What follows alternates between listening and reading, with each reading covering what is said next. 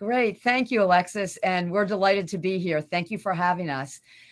This session is a service dog right for you. And Alexis mentioned that I'm a board member of Canine Support Teams, and we are going to go through everything about that you ever want to know about a service dog and determining, is the dog right for you? You can advance. I represent Canine Support Teams. I've been on the board for a few years. We are a not-for-profit organization that was founded 30 years ago by our current CEO, Carol Rockmore, who is the biggest advocate you could ever meet for service dogs. She actually started the organization because she was denied, because she was not blind at the time, and she was denied getting a service dog. And so she took matters into her own hands and started Canine Support Teams. We just moved to a beautiful new facility in Murrieta, California, but we have clients all across the country, including puppy raisers and clients that span many, many different states across the country. I'm going to play a video for you next. Hopefully, Alexis, you can click on that. The video speaks for itself, but it's a little bit of a unique situation. The person that you will see in the video is actually an ex-Olympic athlete in the equestrian sport and was paralyzed through a riding accident a couple of years ago. He is waiting to get his service dog. It was a unique situation that dog has already been chosen. As we'll go through, that's not the normal protocol, but I think this video really sets us up nicely for what a service dog does and how it can impact your life. So with no further ado, Alexis, if you want to play that video, I'll let that take over.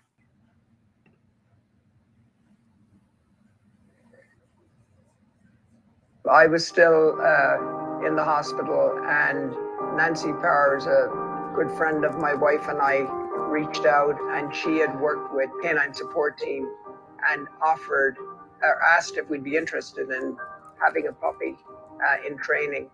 And my wife was all over it.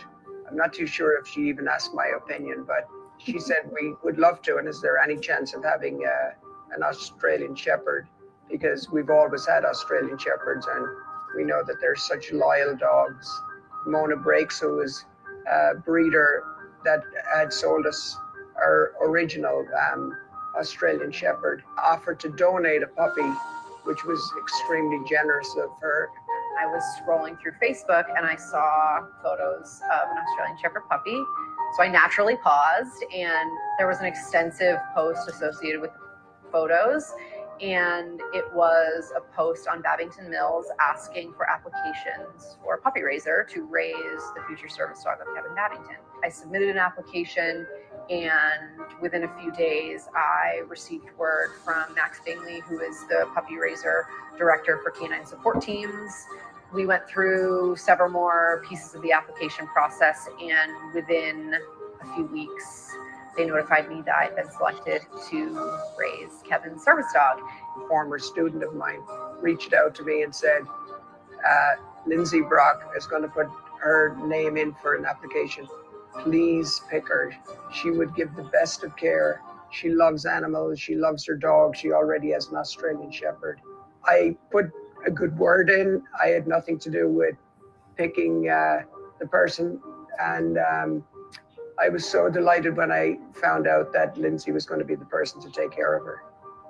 When Samantha was about 7 weeks old, they flew her to LaGuardia. I picked her up. That was the first time I met her on the sidewalk at LaGuardia Airport. They had her in a very small, what looked like a cat carrier. She was on the plane, and all I wanted to do was cuddle her, but I had a 2-hour drive. She was in the back seat and somehow wiggled her nose through the zipper in the carrier, and she got out as I was driving over the George Washington Bridge, and she stretched her hind legs across the back seat onto the front seat and just set her nose on my arm, and that's how she sat the whole way home.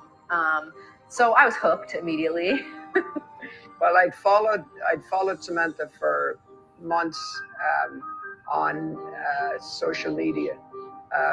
She has her own Facebook page, so I got to see lots of photos of her. Lindsay was kind enough to send me photos, direct photos on my phone. the first time I ever got to see her, I was at a horse show in Wellington in Florida on the way to the ring. So I felt bad that I couldn't even spend any time with her. I finally got to meet her, and I was running to get to train a student at the ring. And but she was more beautiful in person than she even looked in the photos. And super personality, and just really excited to be around her. Samantha will be a mobility support dog for Kevin, so she will help assist him in the lack of mobility that he has. So opening and closing doors, retrieving objects, holding objects for him. She'll be there to help him do those things that he physically can't do for himself. After meeting Samantha, just having the companionship, I think, is going to be huge. There are plenty of things that I can't do from my wheelchair that I think she can help me with. Just to have the peace of mind to know that I have a companion beside me that can help me with very simple things like that, I think is huge. It's nice to have a bit of independence where you don't have a person sitting beside you the whole time. I could have a dog beside me 24 hours a day. It's never going to upset me, but it's nice to have a bit of breathing space where I don't have people beside me the whole time. In the wake of Kevin's accident, many people rallied together to do what they could in support of Kevin and Diana. I was ecstatic to be able in Kevin's recovery and in Kevin's life. And I think it's absolutely amazing because I know, I train horses my whole life, and I know how much work goes into the details, and it's not something that, you take a dog and you put a few months work into. For me to be on the receiving end of such an incredible animal that can support me in numerous ways, and the hundreds of hours and the amount of volunteers that, including the likes of Lindsay that have, taken a dog into their home to be part of their life, to help somebody like me out. I feel just so honored and privileged to be on the receiving end. One of the things that I wanted to address early on is it seems that there's a lot of different terminologies that are thrown out interchangeably that is actually incorrect. There are 3 areas when people refer to service dogs and they lump them into one category: service dogs, therapy dogs, and emotional support dogs. Therapy dogs are often owned by one person, but they provide therapy to many, many different people. Those are the dogs that you see at children's hospitals. You may see them at libraries or nursing homes. There's one owner and they are certified as therapy dogs, and they go to multiple places. Emotional support dogs are owned by one person, and they do just that. They usually are comfort dogs. They are not trained in any particular task, and they provide emotional support. What we're here to talk about today, though, are service dogs. And service dogs, next slide, Alexis. Service dogs, and I'm not going to read this to you, but service dogs are specific to providing tasks for an individual that is disabled. And that could be an invisible or a visible disability. When I say invisible, we have a lot of veterans that suffer severely with PTSD. And then obviously the visible disability, when people are confined to a chair or they have movement disorders and they can't perform tasks that get in the way of their everyday activities, and it inhibits their ability to be independent. That is what a service dog performs. And anybody that owns a service dog cannot be denied any access to any place that humans are allowed. It is actually illegal to not only deny access, but to ask someone why they're disabled. Everybody carries a card. They can ask to see the card, but they're not actually allowed to ask a person what their disability is. Next slide. So how it all begins, obviously it begins with the dog. And very selectively, you can see that dog is probably not what many of you think of when you think of a service dog. I think there is a little bit of a myth or a stigma that people think that they're golden retrievers and Labradors. C&I dogs usually are larger breeds, German Shepherds, Goldens, and Labs. But for service dogs, they actually come in all sizes and shapes. That corgi is one of 4 corgis that's actually currently in advanced training right now. And our dogs range in all sizes and shapes from 13 pounds to 130 pounds. We get our dogs from breeders. We get our dogs, some dogs donated, and we get many dogs we rescue from shelters for specific needs. And really it's based on what someone's lifestyle is like and what is required of that dog for how we match a dog for something that is suitable. So just, if you remember one thing from this slide, it's that they come in all sizes and shapes. They're not just Goldens, and they're not Labs, and they're not all German Shepherds. They come in all different sizes and shapes. The biggest thing that we look for is temperament, that they have no aggression, that they have no fear, that they're resilient, and that they have no reaction to a wide variety of stimuli, noises, car rides, people, other animals, and they're trainable and they're excited to actually learn. Next slide. So the journey begins with our puppy raisers. And I always say, without puppy raisers, there would be no program. They are really the heart and soul of what we do. It takes a really special person to be a puppy raiser. They are all volunteers. They volunteer to open their hearts and open their homes and treat the dog like it's theirs for 12 to 18 months, knowing that that dog that they've bonded to is going to leave them.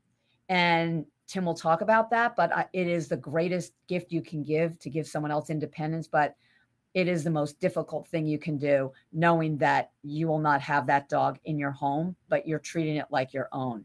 So the puppy raisers that come to us sign up for 12 to 18 months. Their biggest responsibility is socialization, that we want them desensitized to anything and everything. It means they go to grocery stores. They go just think of it going everywhere you will go. That is what the puppy raisers do. Whether we have kids that are in college, we have kids that are in high school. Those dogs go to school with them every day. They go to their after school activities.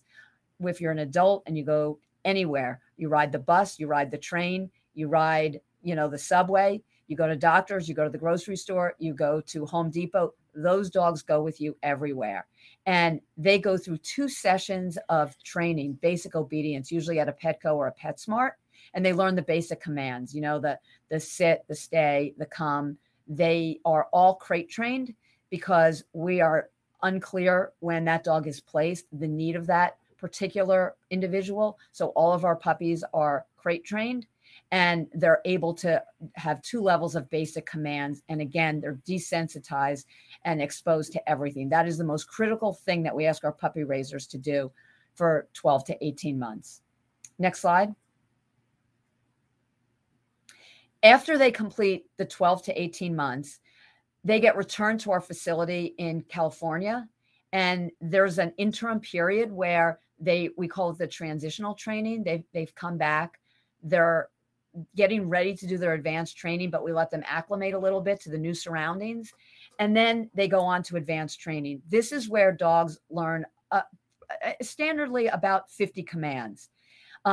We actually partner with a men's and women's, it's low maximum security prison. And we have trainers that have been trained there. And we also visit 3-4 times a week.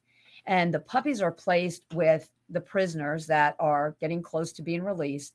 It's actually the most wonderful thing we do. It gives these prisoners that are ready to go out on their own a sense of belonging, a sense of purpose. And our dogs have incredible attention to detail. And it also is an environment where they're exposed to so much stimuli. It really prepares them well for the last part of their training.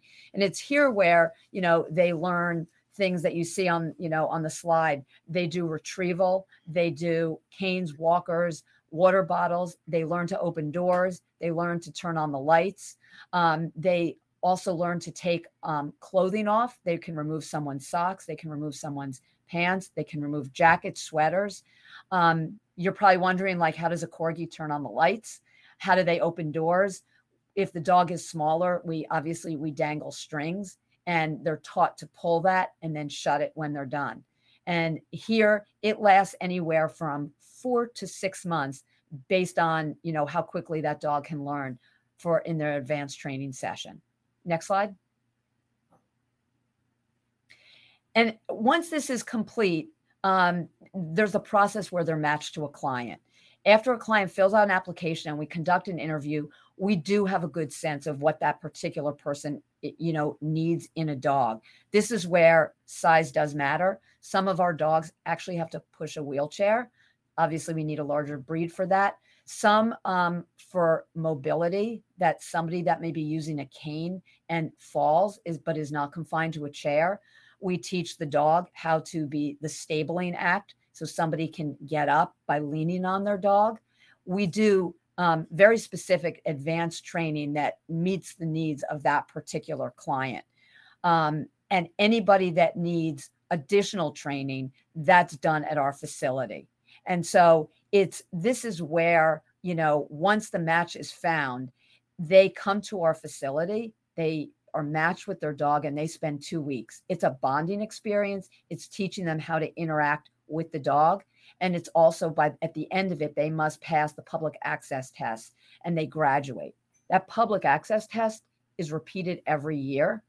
Once a client is matched, we don't just wash our hands and walk away. We are always available as a resource. We always check in with them. We actually do a home visit once a year, and we're in constant contact to make sure that that's still a great match and that everything, all the needs are being met.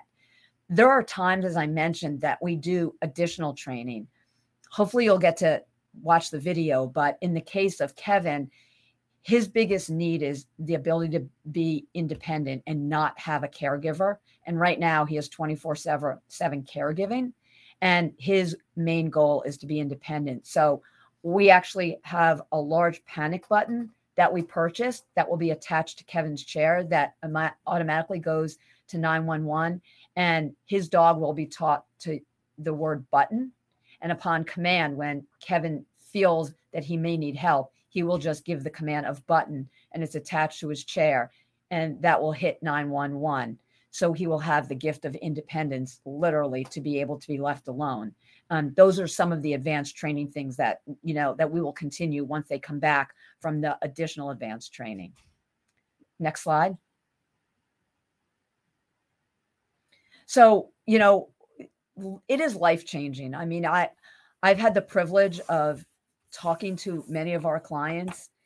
There's not a dry eye when you talk to one. They tell you how it gives them the gift of independence, how they are able to do things that they never thought that they were able to do. And what you give someone when you're a puppy raiser and you are giving them that gift, I think, and Tim can attest to it, and his dog hasn't graduated yet, but it's the most rewarding thing. And life with a service dog is, it's indescribable what we do. Many people ask what is the longevity of a dog that performs service? And the answer is it depends.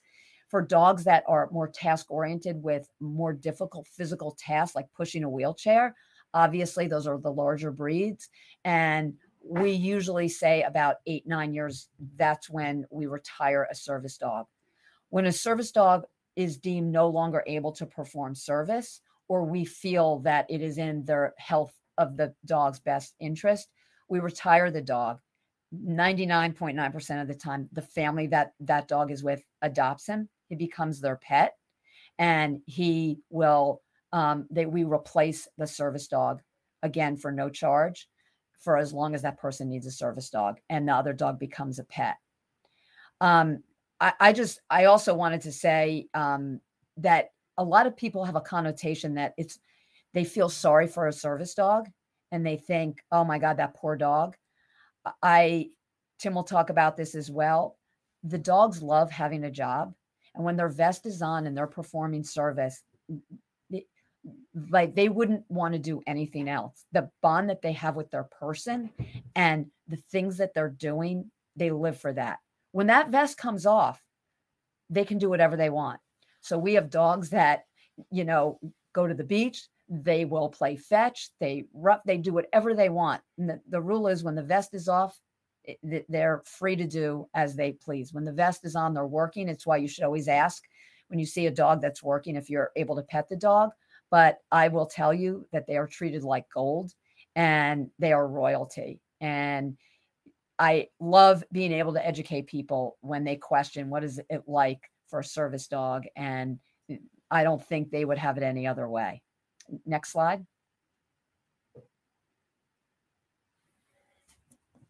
So the question comes up, is a service dog right for you? I would say the best way to determine that is our website, which is, I think, Lisa, we included that, didn't we? It's in the presentation. The best way is to really ask yourself, am I inhibited from doing tasks that get in the way of quality of life for me? And what are the goals that I would want for myself to have a service dog? Could they perform things that I cannot perform right now? Are they able to do things? If the answer is yes, then a service dog might be right for you. If it's for companionship or if it's because you're lonely, then that is either a pet or an emotional support dog. It's not a service dog. A service dog has to do tasks. And it's also a big commitment. You are going to be caring for the dog, and there is, every year you must pass the public access test. And I would say the best way to understand if a service dog is right for you is to go to our website, or any organization for that matter. We're one of many, many organizations that provide service dogs, and there's many quality organizations that are out there, and go to an application. They're very detailed. There's a physician piece that they have to fill out, and go through the questions, and that will help you determine if a service dog is right for you. Next slide. So I'm going to turn it over to Tim, and he can speak much better than me on his life as a puppy raiser. Right. So I always thought it was an amazing thing to see clients come in with dogs that they pour their heart and soul into and then give away. Wasn't really sure it was something that I could do, and got involved with Nancy and the people at CST, and it's really been an amazing experience. Being a veterinarian, I think I have opportunity to expose dogs to a lot more, and so it allows CST, to really have a very special client that may need a dog that has been exposed to as much as mine can, with me being able to take them to work every day. About 15 years ago, I did have an employee that wanted to raise a service puppy, and so it kind of became the office mascot, and so was kind of a plus for our business. Whenever when clients come in, they always look forward to seeing the dog, and it really is. They wear a vest as a puppy, but they're not really working. And so it is okay. The primary job is to socialize them. And so we're getting them out. We are allowing people to approach them and pet them. It gives us access to, things that you wouldn't normally see a dog in a restaurant or on, public transportation. And the airlines have made it a lot harder recently to take dogs in training, that they have to accept a fully trained dog. But I think because of some of the people that got carried away with emotional support peacocks and things, the airlines kind of put the screws to animals that are not yet in service. And so everything that we do in training is geared to being positive, because we need a really happy dog at the end, and a dog that enjoys learning and enjoys the job that they're given. And so it's all reward-based, positive reinforcement, no harsh correction or things that might scare a dog or make them timid. And it really was a neat experience. Can we do next slide, please?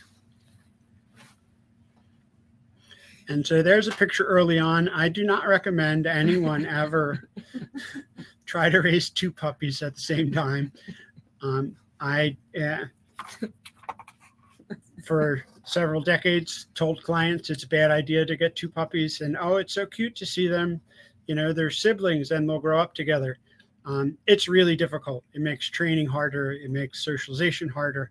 And the first couple of months about killed me till I got them potty trained. But it was a great experience. And my daughter helped me out a lot. My wife, as I had said earlier, is a CRPS patient. And, it's been a good exposure for us because we're thinking, down the road as my wife's disease. She's 20 years since her diagnosis. And as things progress with her, are there things that a service dog might be able to help us with? There certainly are times for me when if she falls and she can't get up, that it would be great to have a dog that would come and get me and let me know that she was struggling and would be peace of mind for a caregiver. I don't know if everybody on is a patient or if there's caregivers as well. But if there are things as a caregiver that, another set of eyes and ears may give you some peace of mind, that's something to consider as well. Cost is an issue. I think, Canine Support Teams has, I think, the lowest price service dog I've ever heard of, that they do everything they can to raise funds and keep the costs down so that they can just serve the clients. And so the other issue with cost, if anybody has pets at home, is the cost of veterinary care. That quality care is expensive, and the prices have really gone higher and higher, especially recently as we compete to try to be able to pay our staff what they can make, packing boxes at Amazon. And so cost is an issue. If you're considering a service dog and you're worried about the veterinary fees, you would be responsible for that. But we give a significant discount to working dogs, whether it's a police dog or a service dog, we will give them discounts. And so that helps a lot with that. And so if there's somebody that that might be interested, we're always looking for puppy raisers. It was, it's a difficult time in a dog's life as far as the time involved, but it's also a really fun time of their life, to be raising a puppy. Returning them was the hardest thing I've ever done. That was brutal, but I'm really anxious to see what his job is going to be and the impact that he'll have on somebody else's life. I think we have another slide. So the cycle begins again. That's Scotty and Maverick. And Maverick is the golden. Annie is our other dog. I live on kind of a small farm, and so my service puppies that I'm raising are exposed to my two cows, Milkshake and Buttercup. We have chickens, and so we can expose them to a lot of different things. Scotty's been with us just a couple of weeks, and so we'll get him into training classes soon. Right now, just working on potty training and the basics. But he's part of the family. That he's attached to me 24/7, but he gets to be a dog that he does hang out with the other pets, and becomes an active part of the pack. And the last slide that's my buddy MacGyver, that we turned back in. That he is definitely a water boy. Didn't really like to swim. He just liked to stand on the edge of the pool and observe what was going on around him. But so they learn a lot about the dogs from the puppy raiser, but also from the time that they spend in their formal training. And they look for clients that need a dog, a client that does the things that those dogs enjoy doing. He was great at baseball games. He was great, and really everything we did with him, he was pretty amazing. But water is definitely his favorite pastime. And so they have, in his formal training, they have taken him to go swimming a couple of times, so he still gets to do that. And I love with CST, there have been a couple of stories that have come back to me where a dog was placed that was doing the job that they were assigned to do, but they really weren't enjoying what they were doing. And they'll bring those dogs back in and find a different client for them, that it's really important to them that the dogs enjoy the work that they're doing. And if you've ever seen a true working dog, and they're just, when they're working, they light up. And as a very much aside, one of the major things that veterinarians had to deal with after 9/11 was depression in the retrieval, the rescue dogs that were working 9/11, because they never got that reward of finding the person that they were looking for. And so when you have a dog with a job to do, it's very rewarding to them when they succeed at their job. And so it really is, like being a veterinarian to me is a vocation. So I never feel like I'm working, that it may seem like the dogs are working, but they're enjoying every minute of it. And I would just piggyback onto what Tim said with our dogs. People always, when you hear me tell the process, it sounds, people go, isn't that traumatic? They leave Tim's home and they go back to CST, and then they go to the prison program. I would say there's a transition. We're well aware of that. We don't take them from one environment and immediately put them in the other one.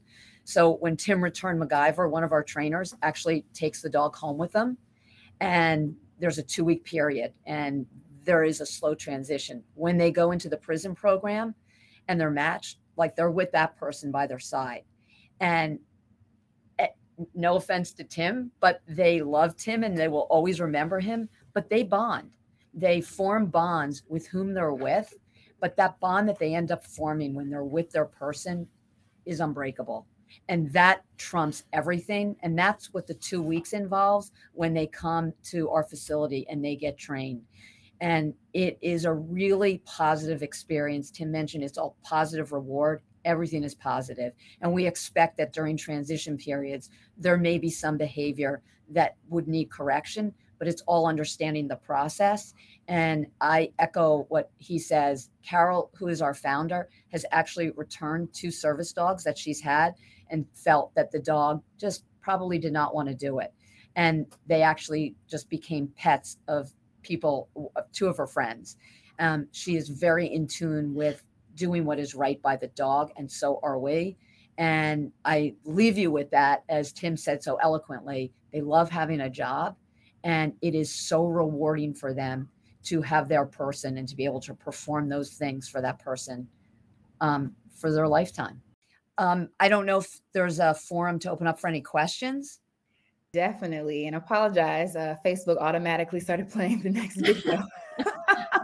That was the sound. But yes, thank you to everyone who has asked questions so far. We do have some great questions that I would like to begin with. So I know we had one question about, or a few questions about finances and how to, afford a service dog. So I know one is, are there any programs that can help with the financial responsibilities of caring for a service dog? Yeah. So let me just speak to what I know about Canine Support Teams. Tim may know other programs, but I only know, obviously, Canine Support, but there are many, many organizations. I will tell you, if you think that a service dog is right for you, do your homework. There are a lot of organizations, and the wait times for a dog, I know the question is finance, but this is important too. The wait time for dogs, I've heard our clients say, is anywhere between 1 and 7 years to wait. I've heard finances everywhere. Our cost is $6,500. We charge for a dog. We figure that on average, including if we acquire a dog from a breeder, it's about $20,000. And for veterans, our dogs are free. There is no charge. But we also have financial assistance to those folks. And there are ways to defer the cost of purchasing a service dog. But the cost is variable. We're $6,500. I've heard upwards of $50,000. So I would say do your homework. I am sure that there are many places similar to ours that will help with the cost of that. We want to be able to place a service dog with people that need it. But as Tim mentioned earlier, I've mentioned, it is important that you have the ability to care for the dog. So we don't have any direct programs set up where we finance the dog's ongoing care. It's usually set up in the initial acquisition of getting the dog. That's usually where we will try to provide. We ask for financial information and see where we can defray the cost when appropriate. Great. So it sounds like there are some programs whenever you're trying to obtain the dog, but you definitely want to make sure that people can afford to keep the dog while, you know, that's correct, through the process. Yes. Are you aware of any maybe insurance is able to cover the cost of that? Yeah, so we've actually looked into that. It's very interesting. There are a couple companies. What is it? It's Trupanion. Trupanion does, and I think there's an odd name like Lemonade. They're not in certain states. They do.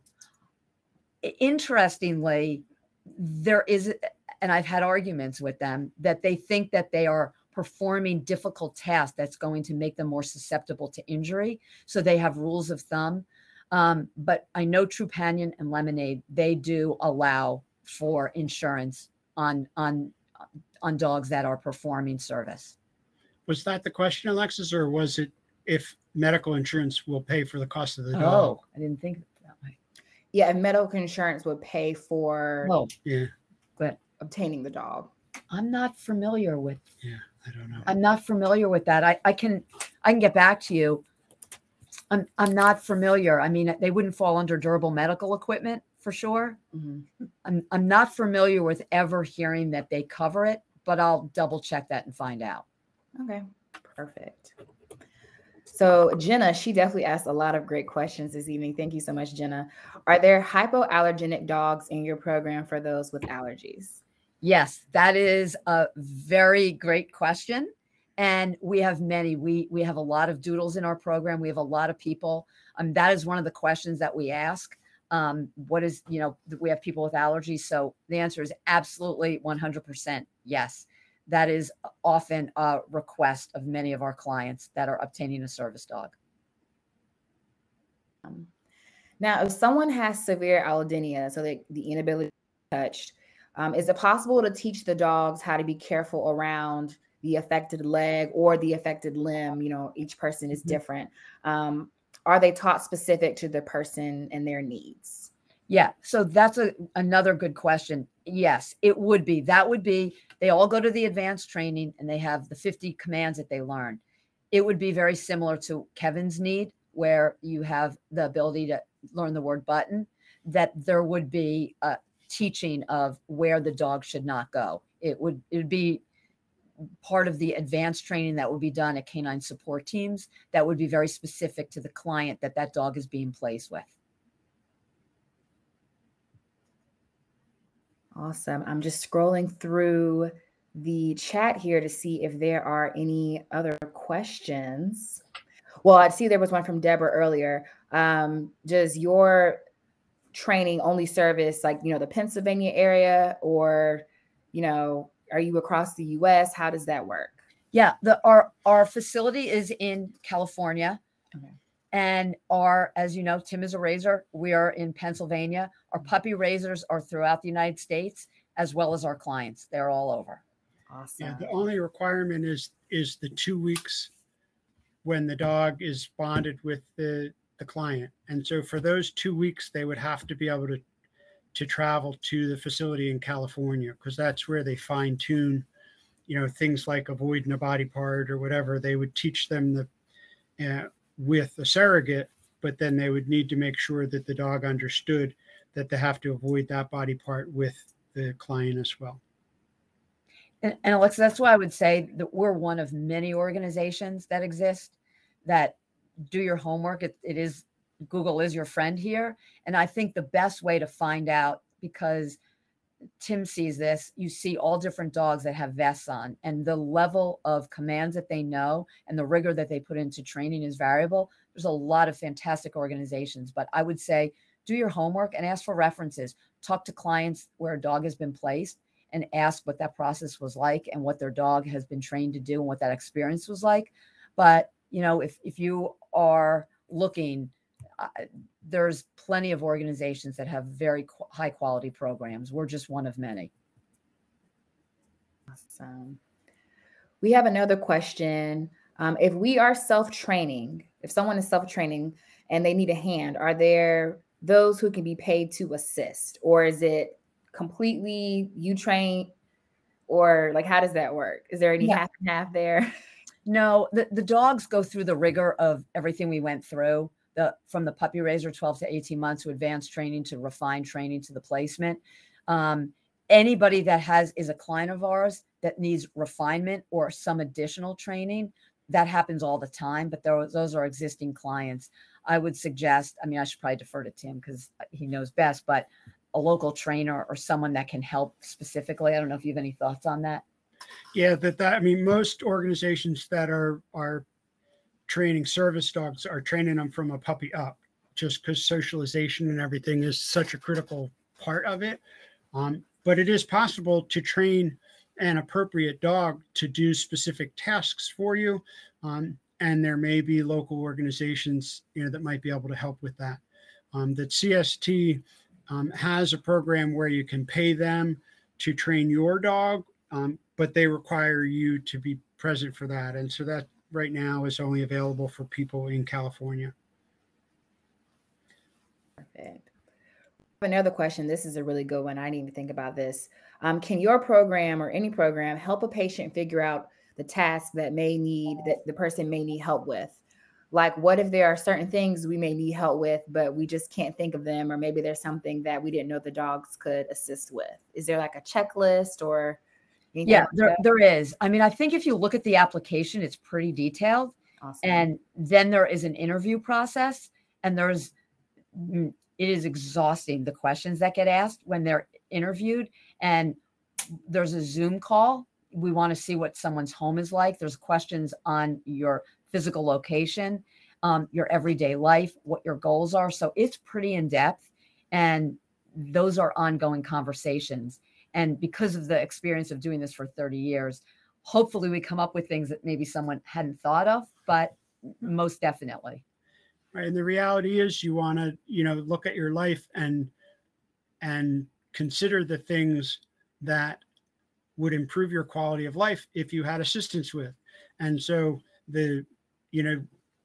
somebody may come up with something that they've never had to teach a dog before. It doesn't mean they can't teach them. And so they really do try to make it very specific to what the needs of the client are.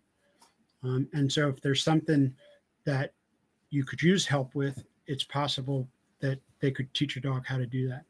And I would add to that, people's needs change, their condition, you know, things change, and things that they initially didn't need help with, they then need help with.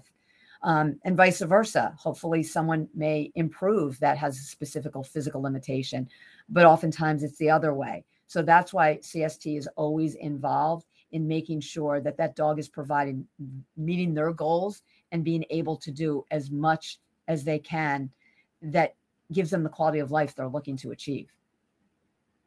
Definitely. Jenna just said, now if we can have a dog that cooks and cleans, I'd be in great shape. Oh no, we all did. Yeah, you can teach them to push them off around, and you can teach them to open the refrigerator door, but not sure I'd have them turning on the gas stove yet. There you go. There you go. I don't see any additional questions. I mean, I think the presentation definitely answered a lot of them. And I already see there are a few people in the chat who are definitely going to reach out. They're interested in learning more. My contact is there. We put the Canine Support Teams in, I think that was in the chat.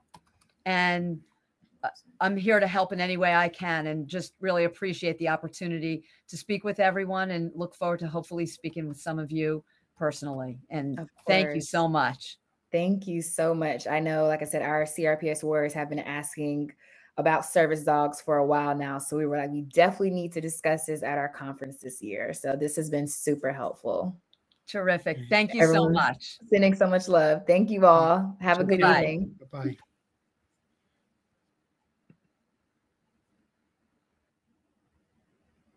There's going to be a leave thing here somewhere. Oh, it's in the corner. Here.